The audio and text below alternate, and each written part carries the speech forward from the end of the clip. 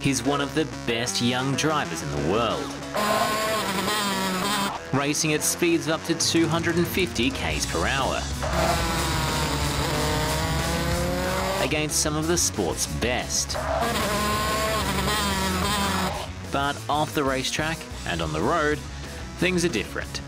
I've got my L plate, so I can drive with mum in the passenger seat. So yeah, I'm not the best, still got a lot of things to learn, but yeah. Okay, so at 16, Alex isn't quite old enough to drive himself to the racetrack, but he does have some serious skills when he gets there.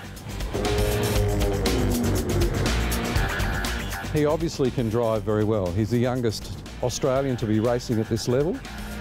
Shifting up to 5th about now. Braking, turn 5, down to 2nd gear, accelerating out. Alex competes in Europe in the Monoplace Challenge. I drive it's called a Formula Renault. It's quite an early stage in single-seater, so it's made for younger people. It has a 2-litre engine. With a few wins under his belt, Alex is now leading the series and is on track to take out the championships. It's an incredible accomplishment, but even though he's just 16, he's been racing for a really long time. Are you racing? Yeah. Alex began racing go-karts when he was 7.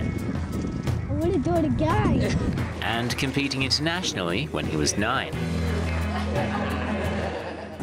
Probably got it through my dad, and Dad has a lot of DVDs that he used to play on the TV, and I just used to watch them for a long time, and I got hooked at a very young age.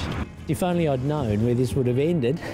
But no, Alex was insistent. He was very passionate about motorsport. I started at 7, so very young, and then you just climb up the categories and always wanting to compete with the best in the country and in the world. And he recently made the big step of moving to Italy and living with his grandparents, so he could compete against the world's best. While it looks like it's paying off, Alex already has his sights set on competing in Formula One, like some of his driving heroes. Daniel Ricciardo and ex-drivers like Michael Schumacher and Senna and stuff like that. Yeah, I'll look up to them. From what we've heard from Alex's teammates, from his engineers, he does have the ability to do it. He wants to be in Formula One by the time he's 20. And while he still has a long way to go, Alex reckons with a bit of hard work, he's got what it takes. My passion for it, and I work hard a lot on it, I study, and I try my very best at it, and yeah.